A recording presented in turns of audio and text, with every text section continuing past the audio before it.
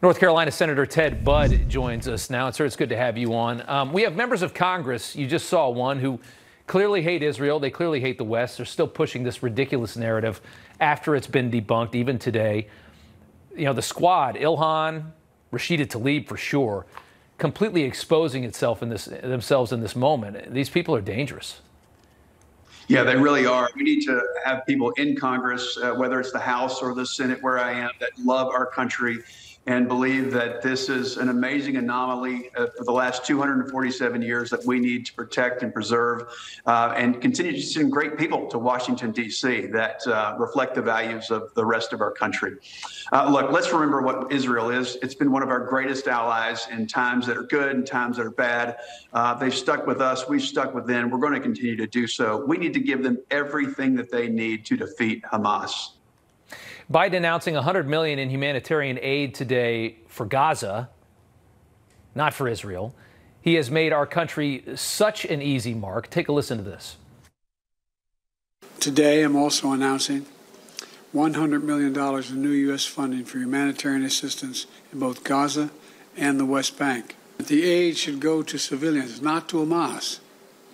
Israel agreed the humanitarian assistance can begin to move from Egypt to Gaza. Let me be clear. If Hamas diverts or steals the assistance, they will have demonstrated once again that they have no concern for the welfare of the Palestinian people. You know, the incompetence is incredible.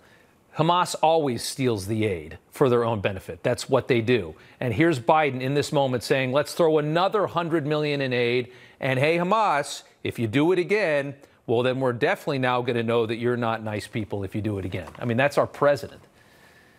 Look, I mean, Iran has been sending them for 10 or 15 years, been sending them missiles and training. That's what we know. We know that the ostensible humanitarian aid that's been sent to them through organizations, including the UN, they've ended up with guns in the trucks. The bag that says food actually has bullets and ammunition.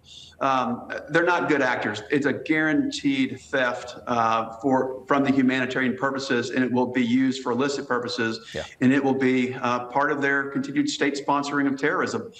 It's an absolute weakness on the part of Biden. Weakness is provocative. Look what happened in the last 2.5 years. Look at Ukraine. Look at China threatening Taiwan. Look at what's now happened to Israel. Look at the 150 folks on the terrorist watch list that have come through our southern border. This is complete mismanagement, and you see more of that in the $100 million given to Gaza, which will go right directly to Hamas.